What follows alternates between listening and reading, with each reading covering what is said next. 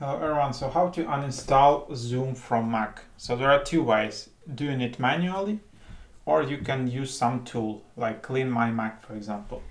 So I will show you two ways. So first way, manually, just go to Finder, go to Applications, and then here you will see in the very bottom usually Zoom. Just right click and click Move to Trash.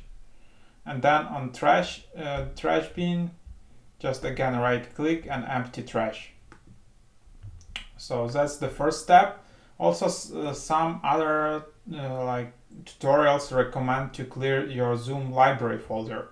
So to go to library folder, go to Finder. So as you can see, again, I'm just clicking on Finder. And then you need to click Go. But on the Mac, when you're clicking Go, you need to press Alt. So Alt or Option and click Go. And then you will see library folder here.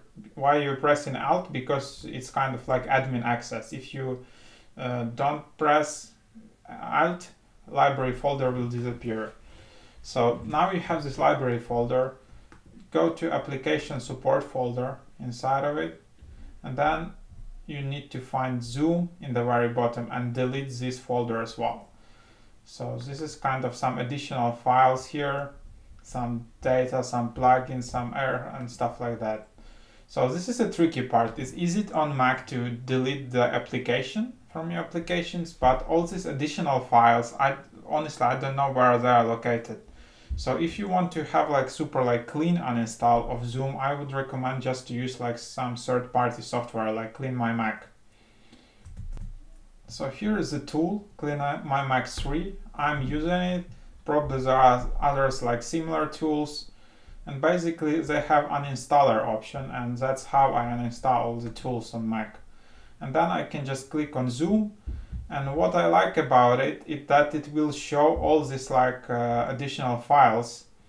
So it will show supporting files, this Zoom folder, which is like we just deleted it in application support. It will remove all these like Zoom logs, and also it will remove all these like preferences which are located in library preferences, and they're like really small, but that's that. So you can just select Zoom from here and it will like remove all of it. Like you can just click and then uninstall completely Zoom with all these additional files. So you can do that. So what you want. Thanks for watching.